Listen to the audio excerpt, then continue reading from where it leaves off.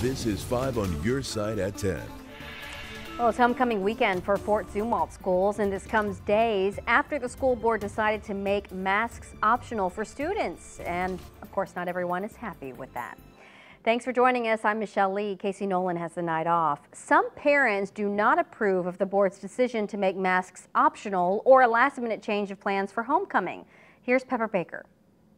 Homecoming is important, and none of us want any of our kids to miss out on the important things in high school. We just want our kids to be safe. Heather Mudd spent weeks helping her daughter get ready for the Fort Zumwalt West High School homecoming dance just to have district leaders switch up the plans. Homecoming was supposed to be outside. Obviously, it couldn't be outside last night because of the weather, but we were expecting it to be safe for no masks outside tonight, and last minute that was changed as well. Mudd was against the school board's decision to make masks optional on Wednesday.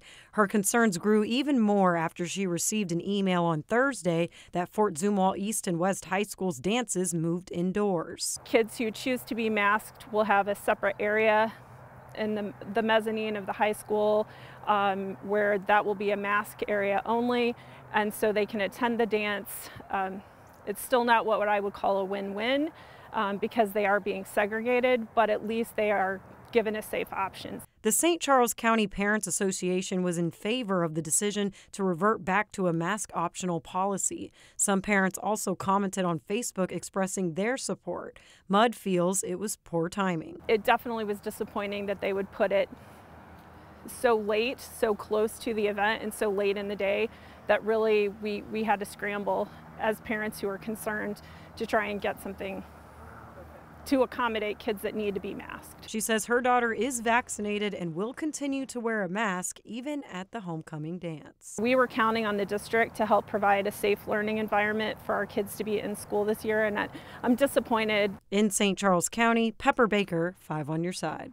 Now, a survey was released earlier this month showing parents and guardians are split 50-50 when it comes to masks. The latest data from the Fort Zumwalt School District website says there have been 54 positive COVID cases and 121 students and staff quarantined over the last 2 weeks. That includes all schools.